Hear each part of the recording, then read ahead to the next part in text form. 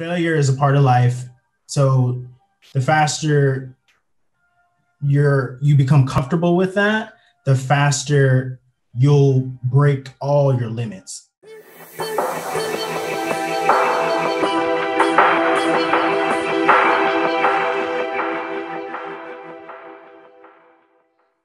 Hey everyone, thanks for listening to another episode of The Creative Truth. I'm really excited about this week's episode. Today, I'm talking with Brian Lowery. He's a senior graphic designer and digital media specialist out of Atlanta, Georgia. And we actually met through my mutual friend and my roommate. So Brian and I got talking a little bit last week, and I followed him on Instagram and saw that Brian has an interest in all sorts of different kinds of mixed mediums. And so I thought it'd be a good opportunity to get to know him a little bit better and learn more about his craft. So Brian, first, would you mind just telling us more about who you are and what you do? Absolutely. And thank you for having me on your podcast. Definitely a fun surprise that a conversation could lead to being on a podcast. So, I'm glad that you never know. Yeah. So I guess to introduce myself, yes, I'm Brian Lowery. I have been a creative individual since 4, and in terms of visual creativity, it started with drawing. And from there, it just became a natural inclination to translate what was going on inside through my hands onto exactly a variety of mediums.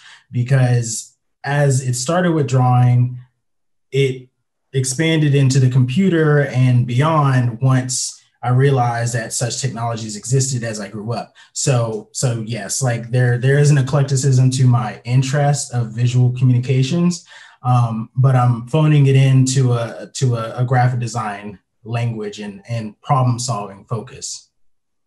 I think that's probably something that a lot of artists go through, in that they have so many interests that they like to do, and it's okay to do all of them, but professionally it's hard to market yourself as all of those things. So you kind of have to niche down into, really the medium you want to focus in, and then also kind of the industry.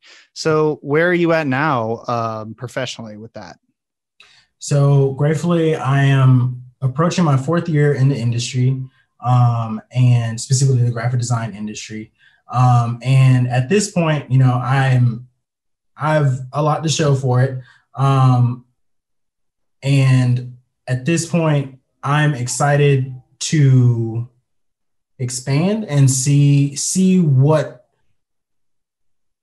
how my voice can mature, my visual language can mature, as well as its ability to speak through a multitude of other voices, like client relationships or campaigns. So I'd say in a transitionary period of outgrowing my shell, outgrowing the initial foot in the door, so to speak.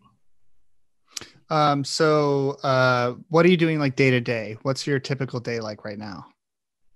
So right now, the first half of the day, I run supervisor over a current intern we have with us, and run management over a order management system I created and implemented within the company to help expedite incoming orders. This is like my brainchild, so I manage it and sustain it. And then on the second half of the day, I proceed to work on the motion media and digital content for the brokers that I currently work for. And so the day is split between a managerial supervisor role and a specialist role. And then off work, I have my own freelance business as well. I currently took hiatus for that to allow myself that space to mature my craft, take reflection on the progress thus far in and outside of the office, and bring some clarity to the breadth of the work and bring focus to where I would like to pursue it. So it seems like does being a manager kind of take away from your ability to create, or do you like that part of your job as well? This is admittedly my first time in a managerial role, so it's an adjustment, and I think that it does require some some ability to let go, relinquish that control, and what's the word? Delegate. And, even delegation isn't necessarily, it doesn't come natural to probably everybody. There are probably some who it does come natural to. I really study Chris Do, and just from studying him, he's very much an entrepreneurial spirit. So it's natural to him to have that mind of delegation. For me personally, it is a learning curve. And at the moment, I can't say that I personally am like enthused by it. It's a challenge. It's a healthy challenge, and I'm learning a lot through it. But in learning, I'm also learning that maybe this isn't particularly what I would like to have on my plate as I continue to grow at this phase in life. Potentially later on, that could change. But at the moment, it's a great experience, but it's also an experience to show me what may or may not be my interest at the moment. I don't know if we actually explicitly mentioned it. You're working at a real estate brokerage. And did you have an interest in that particular industry or field prior to working there? Or actually, let's even take it back further. Let's go through some of the steps of after you got out of, or you're in high school. Did you know what you want? I know you had an affinity for art, but did you go to school for that, or did you just go right into the workforce? And kind of what were your steps that have gotten you to where you are now? So I'm a 93 kid. So I grew up in the generation where college was the timeline. So you go to high school, you graduate high school, you go to college, you graduate college, and then you get into the industry, whatever that may be. So that was generally my progress. By the time I reached 9th grade or 10th grade in high school, I was introduced to graphic design in 9th grade. And then in Photoshop grade, first? Actually, Illustrator, Adobe Illustrator. Ah, okay. Vector design. Yes. And that because I had an illustrative tendency of drawing, to be able to manipulate it to that degree, and the undo button, that changed everything for me. And I was like, wow, this is a whole nother world. And so I dove into it. And then sophomore year, I was introduced to SCAD, where one of the recruiters came to our high school, spoke to our graphic design class, did the presentation, and just my chops were just aching to go over there. So kind of took the gamble. That was the only college I applied for, and, worked very hard to get as many scholarships as I could to make it a reasonable investment. And, I went to the Atlanta campus, not necessarily the Savannah campus. And from there, it was all set in stone. It chewed me up, but, it didn't spit me out. Cool. So you're from the Atlanta area? Correct. Okay. And then after you graduated from SCAD, what was your first big break? How did that happen? So when I graduated from SCAD, I actually graduated in fine art. So I kind of went back to my roots towards the latter half of college, and worked in printmaking, which is the predecessor to digital graphic design. And that really helped me get my hands into the physicality of design work, getting my fingers in the pot, so to speak. And unfortunately, though, that physicality comes with a risk of injury. And so just before the end of my senior year, I damaged my carpal tunnel and had a tendinosis sprain that resulted in my entire arm going numb if I held a pencil longer than 5 minutes. So needless to say, I was very panicked at the very end of college and graduating in fine art. There is a industry for that, but it takes time and maturing, and the panic of potentially losing my dominant arm kind of set in, and I went into the hustle. I went into hustle mode. And what that means is I didn't want to abandon my creative roots, my creative truth. I wanted to remain true to what was important to me or brought fulfillment to my day-to-day. But I was going to use the 5 years I spent at SCAD to leverage that. And so I just started from scratch. I took all my projects from college and used the knowledge that I gained, toward by the end of college to redesign them, revamp them, do research, study the industry, study what I was looking to get into, and then apply, get out there, introduce myself, apply. I said that again, but that's how many times I applied. But within that year of freelancing, that first year of like boots on the ground freelance, I was able to amass enough of a portfolio to create, a spread, so to speak, to introduce to employers. And within a year, I was able to get my foot in the door and got my first salary position in-house.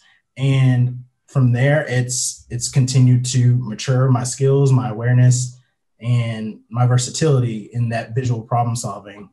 And this time, in terms of the in-house aspect, with a multitude of clients, both at the individual and kind of company level. So you're working with agents as well as the actual brokerage, basically, like based on what their needs are? 50-50. Okay. Yeah, I think having having that injury at such a young age is kind of unique, because a lot of people take like their health for granted. And when you realize, wow, without my arm, I can't do what I love. I can't do what is supposed to, make me money and help me survive. Like, that is scary. And I think probably most people don't really have an experience like that until later on in life. So it gives you some perspective, I'd say. For sure. How about your portfolio? You mentioned building a portfolio. Did you use like a specific tool? Did you use like a website or an online thing, or did you have like just use social media as a portfolio that you would present to people? At that time in my life, social media was creating a lot of anxiety, and coupled with the stress of the injury and trying to navigate around that, I didn't have the space for that type of anxiety, especially considering it was preventable. All I had to do was just get off social media.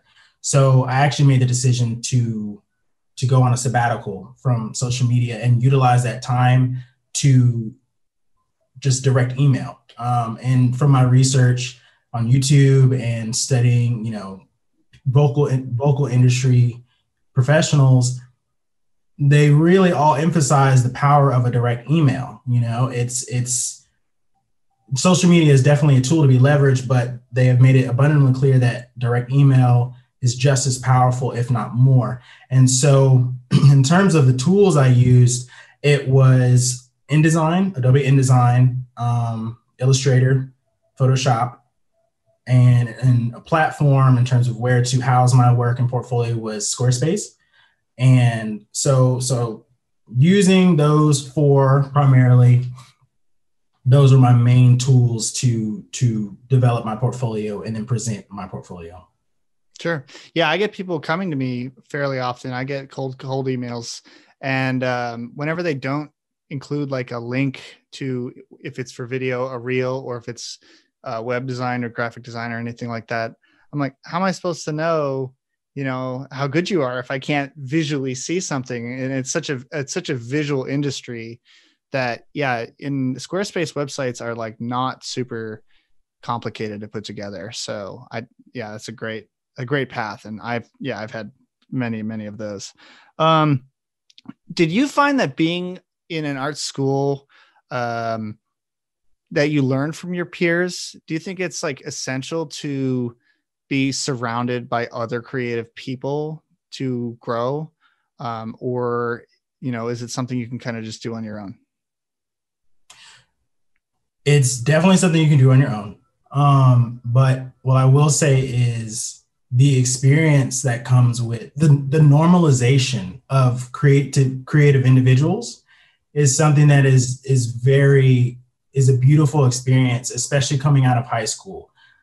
Because speaking only for myself, I came from a place where the arts were kind of second, really tertiary. So when I was able to step into this atmosphere and environment where it was celebrated, if not, a core tenet, it was freeing. It was very freeing to allow myself that curiosity to explore and not only explore my environment, but yes, explore my peers, explore their interests, and find sounding boards, find individuals who see things with a different perspective while coming at it with a creative eye. So it is, I think, being in an artistic environment or a creative environment with fellow creative peers is like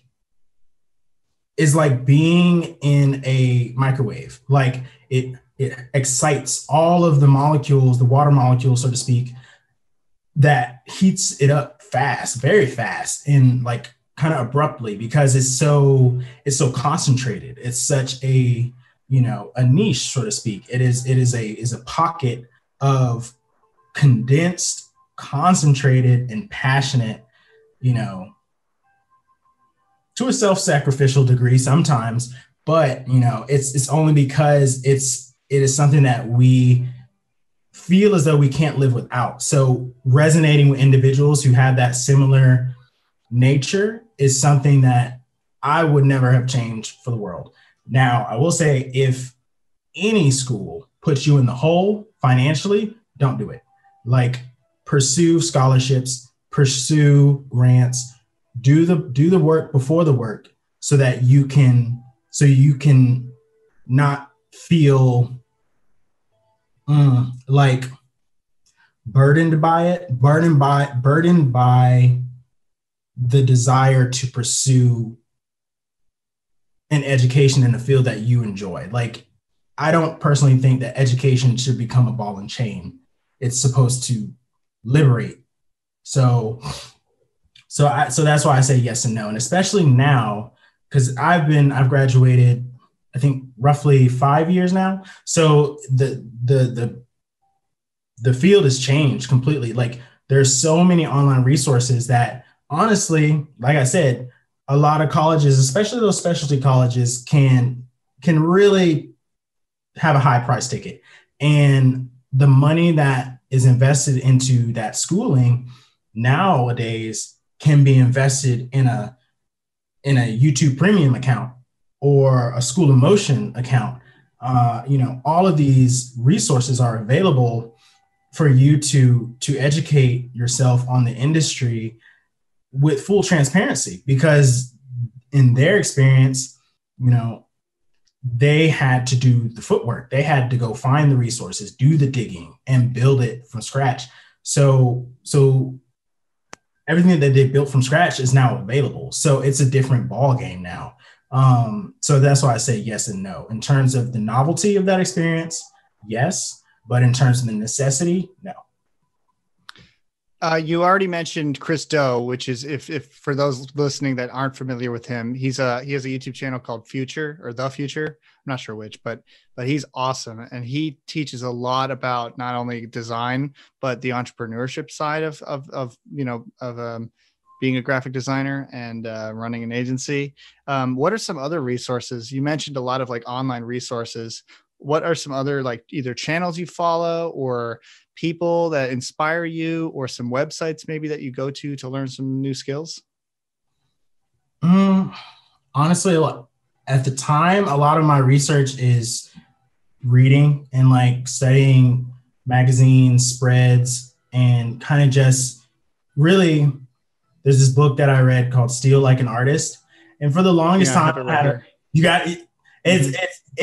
It's a game changer at the personal level, because it's, at that time, it's just like, stealing or, imitating or mimicking, all that stuff, struck so much fear, because I was just like, well, is there a lack of authenticity if I'm, emulating?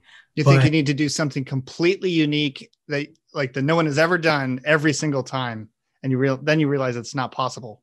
Right, because it's such an unrealistic goal to set, or weight to set on yourself, especially at a young age, when you haven't fully experienced life, to come up with something out of the blue kind of thing.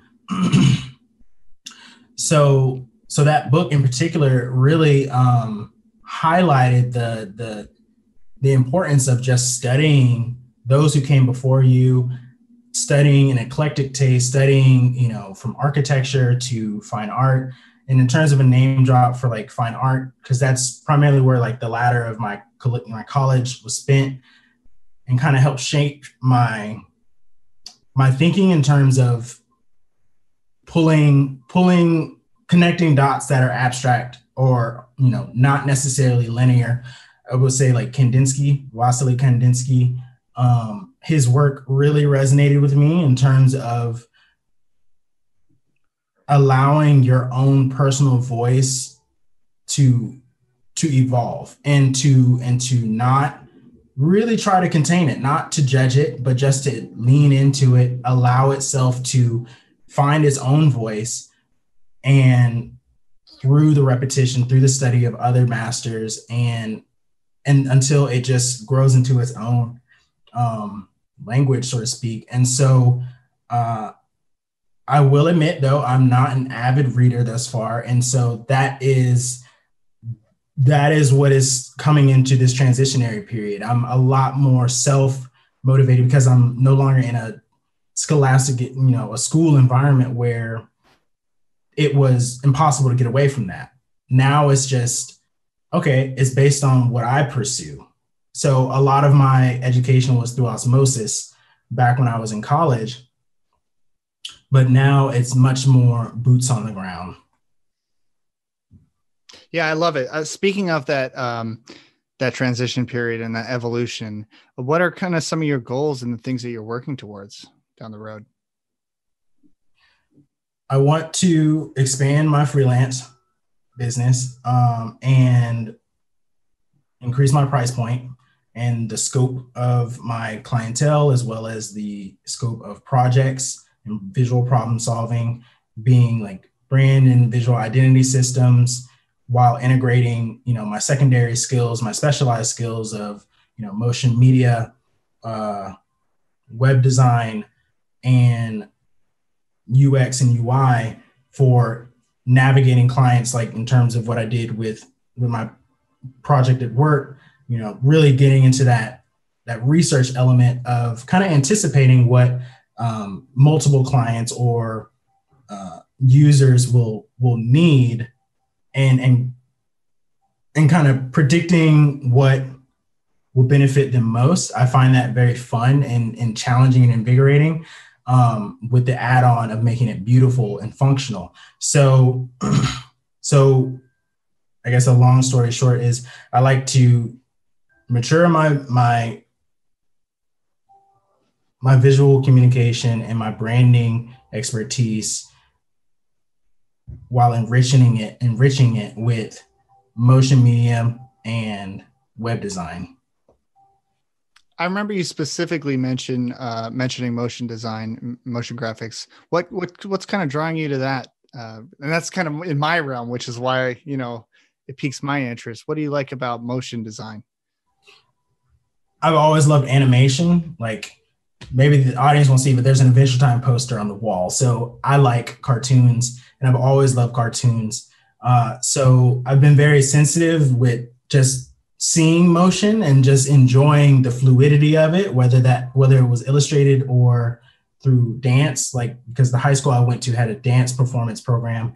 So it was very common to see dance performances, whether solo or a group. So the coordination, the intent, the follow through, all of those factors were just, because they created a response, elicited an emotional response within me, just from as an observer, I wanted to do the same, because so many ideas in my head, daydreams, would be this whole production. And then I'd translate it into a visual representation, but then it's just like, in my head, it was moving. I want to make it move. So that's really what, and getting over the fact that I'm not going to be good at it in the beginning.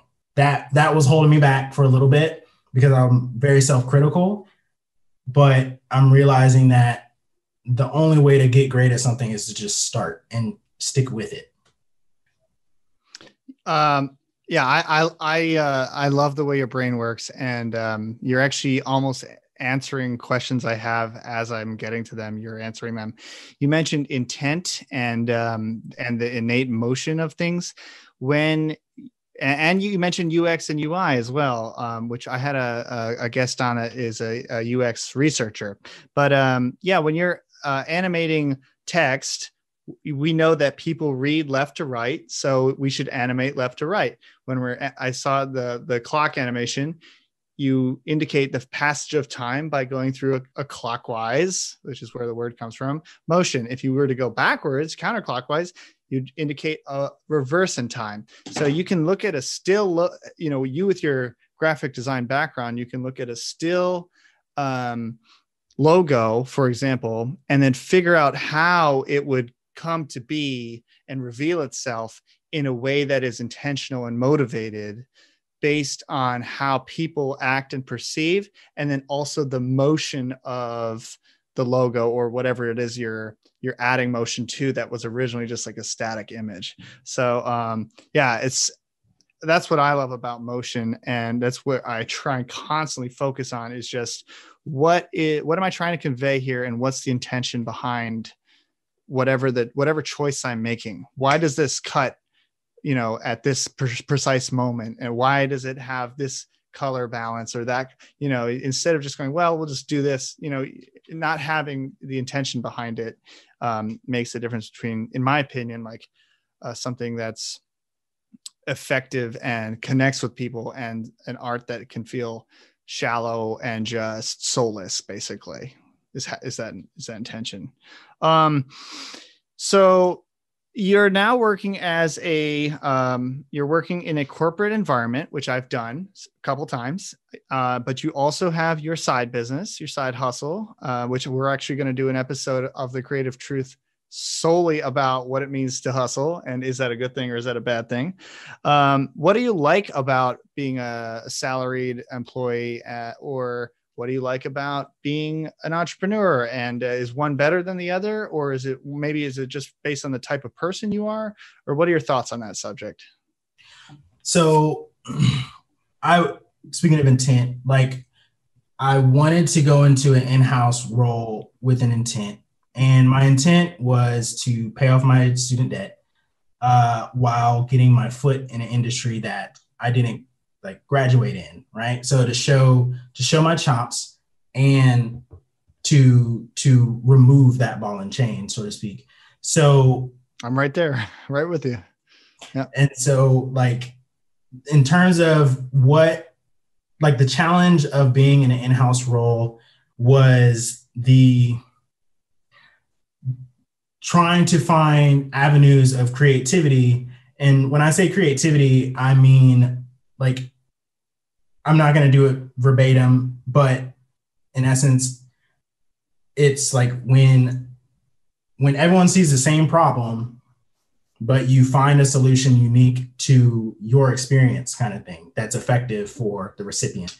And so for that sense of creativity in an in-house role, there's parameters within the in-house role. There's a brand that's pre-established. There's a language that's pre-established with a history behind it. So to come in and attempt to reinvent the wheel can go left. And so that is the challenge, but I personally enjoy that challenge. One, because it again allowed me security to prepare myself and alleviate myself of that ball and chain, while also giving me the space to push the needle forward, to find ways that challenge my eye for detail and challenge my eye for problem solving within a pre-established kind of environment. And I do think it's personality based. Like some individuals have that ability to grow within that sense of parameter. And some feel as though it's it reaches a ceiling, so to speak, a cap. And I personally feel like it's that the preference between the two is up to the individual. But for me, like, I enjoyed it because it helped me really get my footing in something that I felt shaky about, and was able to provide me really a whole day of, education, like business to client relationships, correspondence, attention to detail, deliverable, asset management. And then once I got the formula of the day to day down, it was then a matter of, okay, now how do I be creative with this? And so it just really, it forced me to to learn it down to the DNA so that I could find ways of evolving it. And thankfully I did. And then after the clock, the freelance business was a lot more, I guess, personal, because all of that information that I was practicing, learning, and executing throughout the day, now it's like, okay, let's do that for my own stuff. Let's do that for, when there are no parameters, aside from, the client brief or the scope of what they need for their request. But it was just the switching the hats. I really enjoyed that process of having that kind of safe space to invest in myself.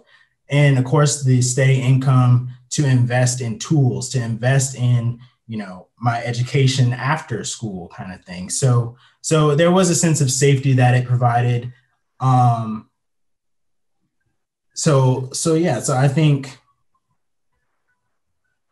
that's like my summary between the two. But the freelance, in terms of my goal, yes, I would like to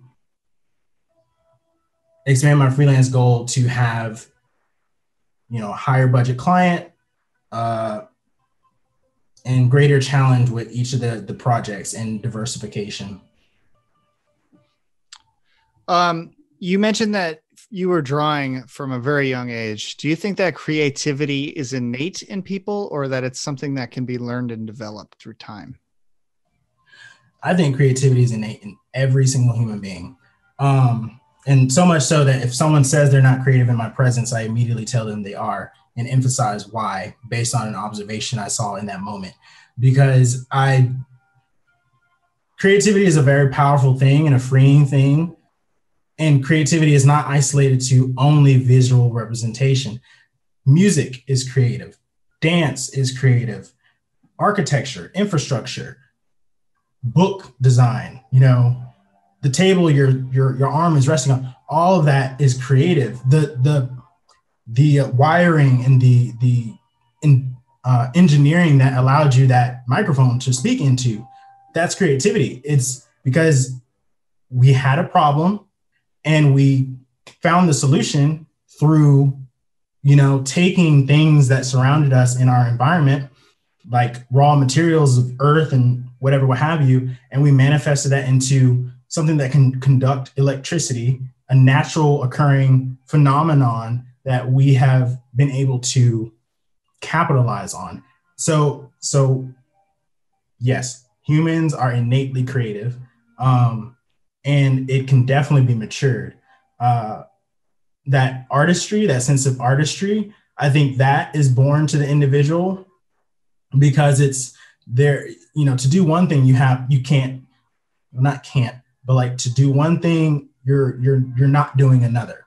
So to pursue, drawing or illustration or painting or the fine arts, even the digital arts, to pursue that, you have to not pursue so many other things that could involve creativity.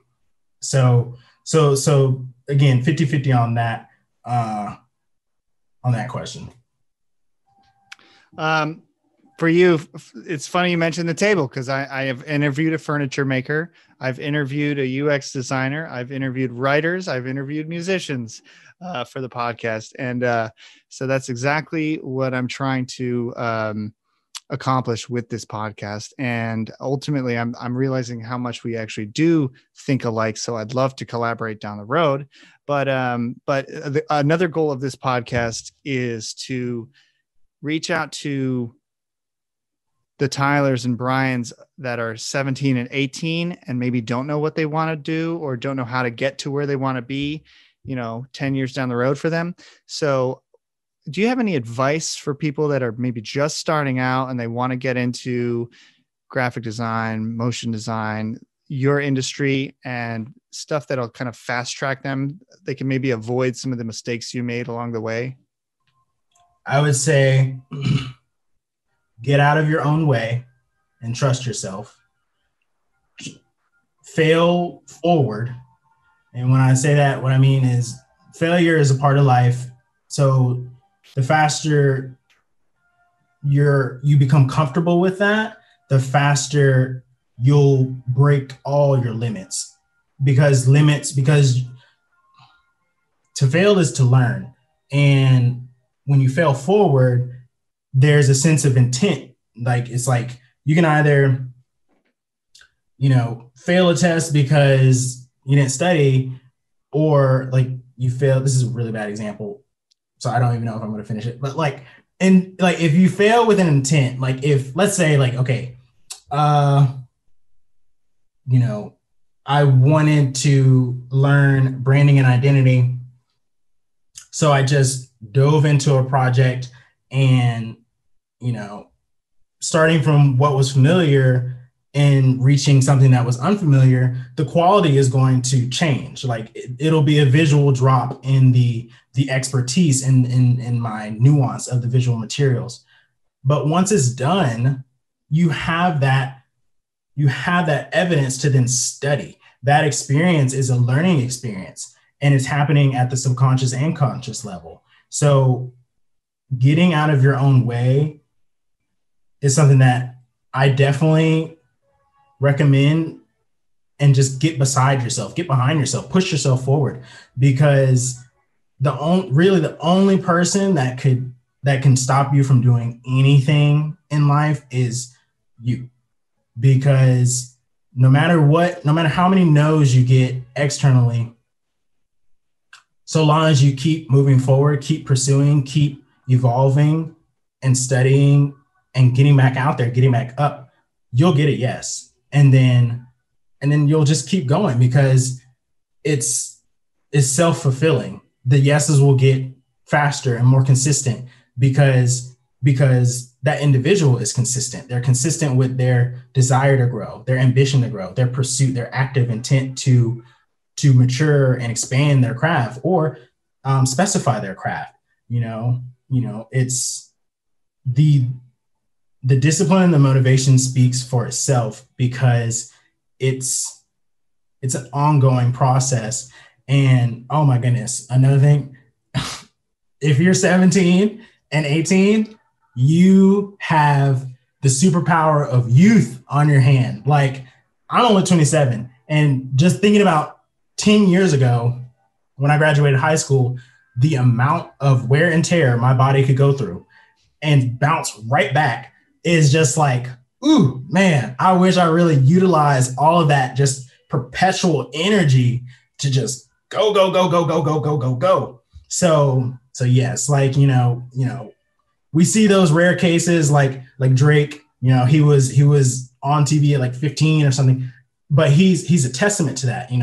Utilize that energy, utilize that time and maximize it, and don't be afraid of not being good at something in the beginning, because you're so young. Your life is literally at the beginning. So dive in and just roll with it, because at the end of the day, it's very fun, because you're doing what you love. You may be like hypercritical of it because you care so much about it, but that's okay. You care about it. So I wouldn't turn that care into, criticism, but rather just get comfortable with it and yeah, use that power of youth, man. Woo. Yeah, we've talked about in past episodes how it's better to put something out that's, 95% perfect than to work forever and ever and ever and make it 98% perfect and never put it out there. It's just like, just put it out there, see how the world reacts to it and see how you react to it. Once you step away from it, you might go, oh, okay, that's actually pretty good. Or you can go, well, I didn't like this, that, or the other thing, but I'll do better next time. So, are you open to people connecting with you if they have more questions or want to talk to you more? Absolutely. Okay. Now's kind of a good chance for you to, if you want to plug how people can connect with you, or if you want to plug your side business, how can people find you? Okay, so I should have thought about that a little bit more. Like, I'm actually taking a hiatus from freelance because I signed up for the School of Motion. I'm name dropping everybody, but I signed up for the School of Motion, and my courses start Monday. So I want to give that all of my attention, so to speak, and that energy. So right now, yes, my freelance is currently on hiatus. But to reach out to me, my Instagram is Brian Kendall James, BrianKendall James. And my email is of the same title. So BrianKendallJames@gmail.com. I'll drop that below in the description as well. Or if you're listening, then it'll be in the podcast description. And yeah. And then if you also want to leave a comment, I'll pass it along to Brian if you have any questions for him or for upcoming episodes with other graphic designers. That's really all I have. Did you have any closing remarks that you would like to leave with the audience before I close out the episode? Yeah, honestly, watching you and just studying your Instagram, it's to see that you've now expanded into a space is motivating to me, because like, within the span of like, I only met you like once, but like in that, like, I think in a week's or 2 weeks time, you transitioned, you expanded, and so that's that perpetual growth kind of thing. I love seeing time move forward. One, because it's something to celebrate.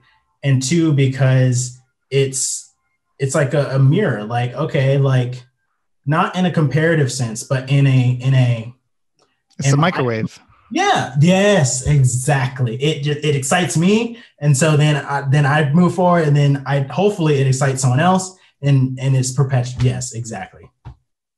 Cool, man. Well, thank you again. Thank you. Yeah. In upcoming episodes of The Creative Truth, I'm going to be talking to more artists, entrepreneurs, and creative professionals to discover their path to success. If you have episode feedback or guest suggestions, you can send them to me at wecreatetruth@gmail.com, or you can learn more about The Creative Truth or buy a mug or a hat or a shirt or a sweatshirt at creative-truth.com. Thank you for listening.